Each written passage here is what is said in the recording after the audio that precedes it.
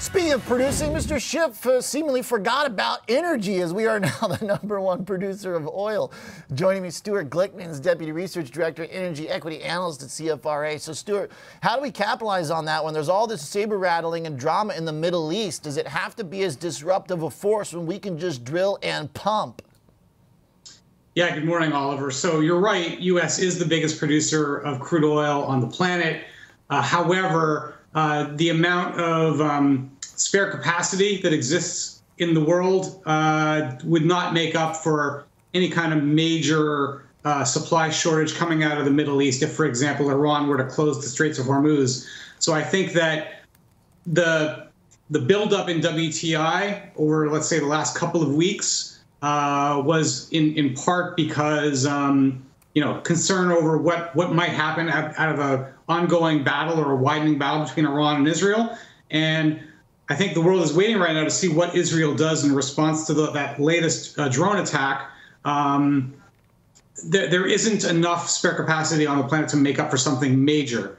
But at the moment, the market seems to be downplaying the risk of it. Okay.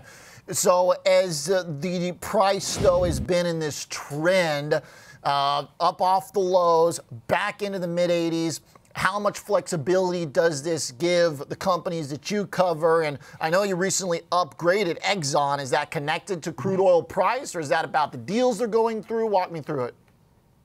Right. So I think that really the biggest impact for me on the upgrade for Exxon was really on the demand side, not the supply side.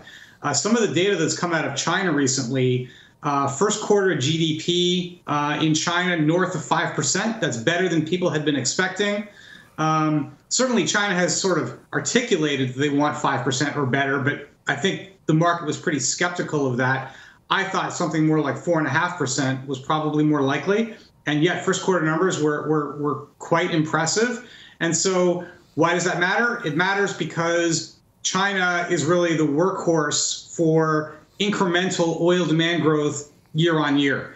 If China disappoints, it's going to be very difficult for oil demand in aggregate to really drive prices higher. But if China does show up, and it seems like they are, then I think that kind of puts some wind in the sails for oil bulls. And that's a big part of my upgrade on Exxon.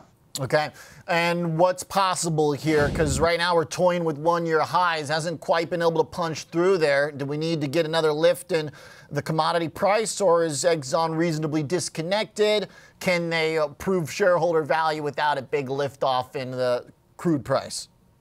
Yeah, actually, I think the major players in the oil markets, whether it's Saudis or Exxon or the E&Ps, don't really want oil punching through $100 a barrel, for example. In the short term, it's great. They're going to make money hand over fist. The risk, of course, is that you push oil prices too high and global economies careen into a ditch, and nobody wants that. So I think something in the $80 to $90 a barrel range is high enough that all of these publicly traded companies are going to make a lot of money, drive a lot of cash flow, but not so high that it's putting the economy at risk. So I like this range we're in for oil companies, and I think it's likely that we persist here. Okay. Hang with us. I want to talk Chevron in a second, Stewart. But Tom, looking at Exxon with the bullish call, how do you trade it? Well, you have to remember this stock's just off all-time highs that we hit last Friday, so that's a concern. Earnings on the 26th of this month. So just over about a week and a half here. So that's going to be potential catalyst here. But if you think crude oil is going to continue to stabilize, we've got geopolitical risks here, and maybe attached to those all-time highs and continue to move higher. I got a strategy that takes advantage of it, of a move higher, but then also giving yourself a little bit of duration, a couple months until expiration, in case there's some near-term volatility. So I looked out in the June monthly cycle, so about 66 days to expiration. I just looked at buying a simple call vertical, where I'm going to buy the 120 strike call that's at the money, and then against it because maybe the gains aren't above 130, and I want to offset some of the costs on that extrinsic option premium in this trade on the long 120 strike call. Sell the 130 strike call against it. Bullish $10 wide call vertical to the upside. You're paying roughly about a $3.20 debit for that. So there's going to be your risk, $320 per spread. on that one with a break even of 123.20 to the upside. That's about 3% above the current share price. So you don't need a monster move, but you're expecting to get back to those all-time highs that we saw last Friday and continue to move higher, but you don't need it to explode to 150. Got it. All right. Well, hey, Stewart's 135 was in there. You could definitely profit from that in this trade. Okay, so buying the call spread for 320 bucks. Looking forward to get through at least 123-ish. Stewart, you've got a hold on Chevron.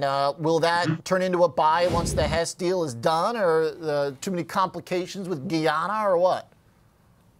So I think certainly there's risk. People aren't sure exactly how Guyana is going to play out. If that gets interrupted, that takes away a lot of the value for Chevron in this acquisition. I think the bigger deal, why I'm less enthusiastic on Chevron, is that Chevron has relatively more exposure to natural gas. I don't really love the prospects for U.S. natural gas at the moment. Prices are weighed down by too much supply. Certainly, we do have LNG, and I do like the LNG exporters like Cheniere Energy. But it only makes up about, call it 10–15% of U.S. supply. The other 85% is going to have to make do with, spot prices in country, and they aren't super impressive right now. Okay. Oxy, give me the real quick bull case on that one. Is that just sort of a higher beta play in this category still, or have they grown out of that reputation? So they were starting to slim themselves down on debt, and then of course they made the acquisition for Cramrock. So they're it's not as sizable as Anadarko was, but they will benefit probably more than most from oil prices remaining $80 plus. We like their growth in the Permian Basin. We think oil prices are going to remain high enough for long enough that they can once again get their balance sheet back in order post-acquisition. Okay. Thank you, Stuart, very much. Good quick assessments of these. Nice bang, bang, bang, 3 of them there. All right. Tom, you got a trade in Chevron? Hit me. Yeah, a little bit more conservative based on their neutral rating. I think at $160 price target. So they've got earnings on the 26th also, so that could be a potential catalyst. But this stock still up only 5% this year, down about 8% over the last 12 months. So it's underperformed a lot of the other names in this space, especially its main competitor, Exxon.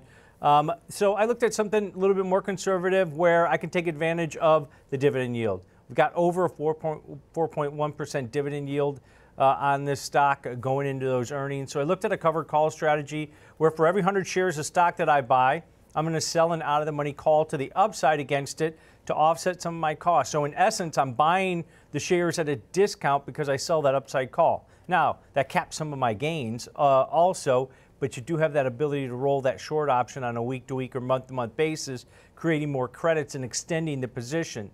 So for every 100 shares of stock you buy, sell one of the May 17th monthly, the 165 strike call. You're paying basically a debit of about $155.50. So it's about a 1% discount to the current share price in there over the next 31 days. And as I mentioned, you get to roll or adjust that short option as you get closer to expiration in May over the next month. That 4.16% dividend yield creates yield along with selling that out of the money call to the upside, which is about $7 out of the money to the upside. So you've got plenty of room for this thing to move higher. But then also at the same time, if the stock just stays where it is, you can be profitable on it also. All right. Thanks, Tom, for the trades. A couple ways to get exposure to upside in energy and a measured pace.